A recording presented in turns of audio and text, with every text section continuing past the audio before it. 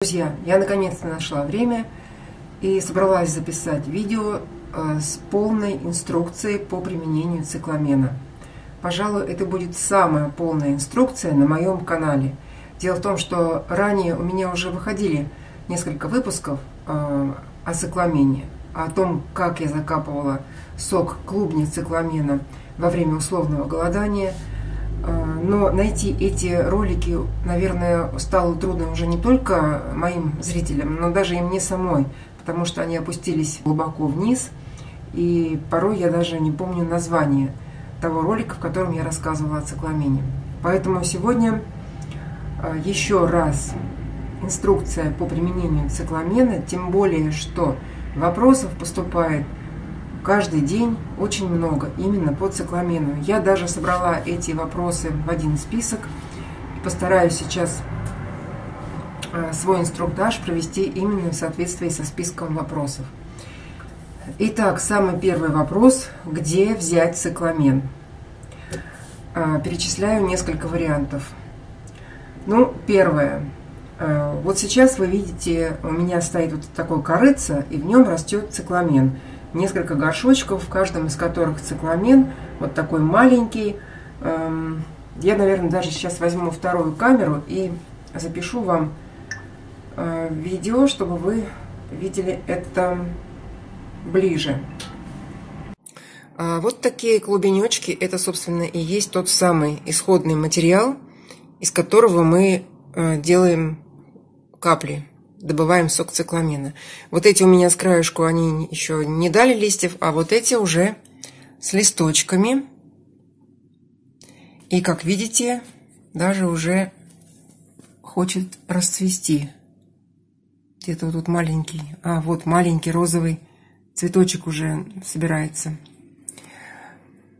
Так вот, этот цикламен мне прислала моя подписчица Нина, которая живет в Сочи. Это цикламен лесной, дикий. Она выкопала его в лесу, прислала мне посылку, много клубней. Я высадила их на своем участке, это было весной. И все лето они у меня торчали в земле, но они не давали листьев. И я ходила вокруг них и все думала, то ли они у меня погибли, то ли они просто спят. И вот поздней осенью, уже практически перед наступлением таких сильных холодов, практически заморозков, я обнаружила, что мои цикламены дали листья, наконец-то. И я не смогла оставить их зимовать на участке, потому что морозы не шуточные по сравнению с Сочи. Скорее всего, мои цикламены не выдержали бы этих морозов, тем более они собрались жить, они выкинули листья, поэтому я их все выкопала, собрала вот в эти горшочки и посадила дома. И как только я их высадила дома, они сразу начали давать цветочки. Вот эти клубеньки, они маленькие. Я, собственно, почему рассадила их в эти горшочки, почему я хочу их выращивать и дальше. Я хочу, чтобы клубень стал большим. Я не знаю, насколько большим он вырастет, потому что этот цикламен лесной, и я понятия не имею, какого размера может вырасти клубень лесного цикламена. То есть вот у меня, пожалуйста, есть материал, который, можно сказать, экологически чистый прямо из природы. Поэтому если у вас есть родные или друзья где-нибудь на юге, например, в Сочи, вы можете попросить их съездить в лес, куда-нибудь в Кудепсту или в Хосту, чтобы они вам накопали вот таких вот клубенечков, если они, конечно, их найдут. Но, насколько я знаю, весной он расцветает в лесу, поэтому по цветочкам его определить вполне можно. Они бывают обычно розового цвета, поэтому я не случайно сегодня в розовом свитере. Так, это первый вариант — найти цикламен в природе. Второй вариант — найти цикламен на сайтах интернет-магазинов, которые продают, вроде как они заявляют, лесной цикламен, продают клубни. Я встречала такие сайты, правда, сама не заказывала, но вот знаю, что люди заказывали и получали свои клубенечки. Третий вариант – пойти в магазин цветов и приобрести комнатный цикламен, они обычно уже цветущие. Но тут встает два вопроса. Первое – это распространенное мнение о том, что комнатные цикламены сильно нахимичены удобрениями, и поэтому использовать такой клубень не очень-то безопасно для здоровья. Не могу не согласиться с этим мнением. Тоже выражаю свое некоторое опасение, хотя у меня был прецедент, и самый первый раз, когда я использовала клубень цикламена, это был именно цветок из магазина. И второй момент. Очень часто, покупая цветок цикламена в магазине, люди приносят его домой, вынимают из горшка, и оказывается, что там нет клубня. Там есть только ниточки корешков, а клубня нет. Так вот, когда я первый раз использовала цветок из магазина, получилось так, что он мне был подарен мужем на 1,5 года. И 1,5 года он просто рос у меня на подоконнике. И в итоге, когда я его вынула, там клубень оказался огромным, размером вот со среднюю хорошую свеклу. Поэтому этого клубня мне хватило на очень много курсов, и он прекрасно хранился у меня в холодильнике. Еще один вариант, где взять цикламен. В некоторых местностях, возможно, где он произрастает, на рынках бабульки, дедульки торгуют этим клубнем, поэтому можно поискать. На этом, наверное, все. Я не знаю, где еще можно найти цикламен, но кто ищет, тот всегда найдет. Второй вопрос: когда начинать закапывать цикламен? Начинать с 15-го дня условного голодания. И сразу попутно, можно ли закапывать цикламен вне условного голодания? Вот эти два вопроса можно в один объединить. Хотелось бы дать пояснение, почему именно с 15-го дня. Это не моя версия, я вам просто пересказываю информацию из книги Марвы Вагашаковны Оганян «Экологическая медицина», а также из ее лекций, которых, в принципе, много на YouTube, и можно самому найти эту информацию. Но поскольку люди спрашивают, я просто озвучу ответ Марвы Оганян. Дело в том, что если вы будете закапывать цикламен вне условного голодания, то есть на грязный организм, больше шансов получить неприятные побочные явления. Что такое сок цикламена? Это очень мощное средство, которое вызывает очень сильный эффект очищения головы от слизи. И поскольку вне условного голодания ваш организм очень грязный, когда начинается мощный отток слизи, вы просто можете испытывать крайне неприятные симптомы в виде удушья, сильного оттока этой слизи, вплоть до того, что она просто будет вам перекрывать дыхательные пути. Но когда вы это делаете на условном голодании, тем более с 15-го дня, ваш организм за 2 недели уже более-менее очищен, но самое главное, слизь в вашем организме уже пришла в разжиженное состояние. И когда вы начинаете закапывать сок цикламена, то этой жидкой слизи легче выйти из вашего тела, нежели эта слизь будет в густом виде. Когда вы будете просто ею захлебываться, она будет вам перекрывать дыхательные пути, и вы будете испытывать крайне неприятные симптомы. Вот, надеюсь, я ответила на этот вопрос. Ну и теперь самый главный вопрос, собственно, как это делать, как закапывать сок цикламена. Итак, нам потребуется, собственно, сам клубень. Не надо его сразу весь брать и тереть в терку, чтобы выжать из него сок. Дело в том, что в виде сока он храниться долго у вас не будет, он может испортиться. Поэтому достаточно отрезать очень маленький кусочек, ну, скажем, вот прямо вот размером с ноготь, то есть настолько маленький кусочек, которые вы сможете потереть в мелкую терку. Потереть его в кусочек марли, через марлю отжать в какую-нибудь тарелочку. И далее делайте следующее. Берете шприц с иглой, собираете с тарелочки сок, который вы отжали. Далее вам нужна вода для инъекций или дистиллированная вода, вот обычная в ампулах.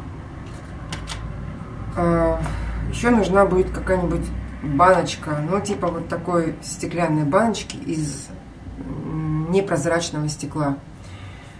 Вы отмеряете определенное количество сока в шприце, ну скажем пол-миллилитра. Выпускаете этот сок в баночку, затем набираете воду для инъекции и набираете ее в 10 раз больше, чем самого сока. Почему в 10 раз? Потому что оптимальная пропорция для закапывания сока цикламена это 1 к 10.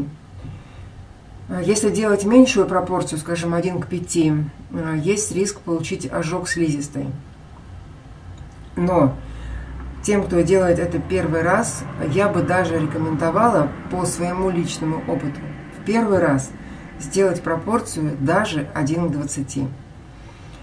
Потому что я уже собрала достаточно опыта других людей, которые делились своими впечатлениями о том, как у них это проходило первый раз. И очень многие получали крайне неприятные симптомы, вплоть до сильного раздражения слизистой, ну и даже вплоть до ожога, у кого очень чувствительная слизистая. Поэтому лучше первый раз перестраховаться. Пусть лучше этот будет раствор с совсем слабой концентрацией, пусть он будет даже не очень сильно воздействовать на вашу слизь, но пусть это будет первый раз так, в слабом варианте, зато, по крайней мере, вы почувствуете всю прелесть этого процесса, и вот для вас это не будет стрессом. Я, когда закапывала первый раз, сделала пропорцию 1 к 10. Те, кто смотрели мои ранние видео 2-летней давности, помнят, как я это описывала. Это был очень неприятный процесс, где я чуть не задохнулся в собственной слизи, и мне ее приходилось чуть ли не руками вытаскивать из носа и из горла, потому что когда она начинает отходить, то это просто идет со всех дырок. Ладно, вернемся все-таки к самому процессу. Итак, вы развели в нужной пропорции сок цикламена, поместили его в баночку, закрыли крышечкой, и вот так, в таком виде этот сок может храниться в холодильнике, в холодном месте, не в морозилке, но в самом холодном месте холодильника примерно 7-10 дней. Больше хранить его уже не рекомендуется. Далее нужно уже готовить новую порцию. Как закапывать? Для того, чтобы закапать сок цикламена, вам нужно приготовить заранее стакан теплой воды, в котором вы разводите половину чайной ложки морской соли. Хорошенько размешивайте и относите этот стакан в ванную комнату, туда, где вы будете полоскать нос, промывать нос после процедуры закапывания. Далее вы берете пипетку, самую обычную пипетку, ложитесь на кровать без подушки, запрокинув голову максимально назад, чтобы капли у вас проникли туда, куда им нужно. Что касается меня, я брала не одну пипетку, а 2. Я набирала в каждую пипетку примерно по 1-2 капли сока, ложилась и одновременно из 2 пипеток закапывала в нос. Почему я делала так? Потому что когда я первый раз попробовала закапать 1-2 капли в одну ноздрю, а потом попыталась это сделать в другую ноздрю, то у меня ничего не получилось, потому что как только первая капля попала у меня в носовой проход и начала свое такое щипучее воздействие, у меня уже не было никаких сил и возможности сделать второе закапывание во вторую ноздрю, потому что у меня был шок. У меня был шок, у меня затряслись руки, и, короче, дело закончилось только одной ноздрёй. Но, может быть, это я такая щепетильная натура. Может быть, люди более выносливые, спокойно это делают одной пипеткой. Но если кто-то такой же щепетильный, как и я, тонкая натура, то вот советую брать 2 пипетки. И во всяком случае, на первый раз это будет наиболее удобный вариант. Итак, вы закапали, вы лежите, запрокинув голову, примерно 5 минут. Вот в течение этих 5 минут вы испытываете такие щипучие ощущения во всей голове, слизь начинает разжижаться, вам хочется быстрее вскочить и быстрее отсморкаться, но нужно потерпеть и все-таки выдержать 5 минут. Далее вы встаете и наклоняете голову низко к полу. Для чего это нужно? Чтобы та слизь, которая у вас в голове разжижилась, чтобы она начала отток вниз. Примерно пару минут вы находитесь в этом состоянии с опущенной головой. Вы выпрямляетесь и выпиваете 1 или 2 стакана приготовленного заранее горячего травяного чая.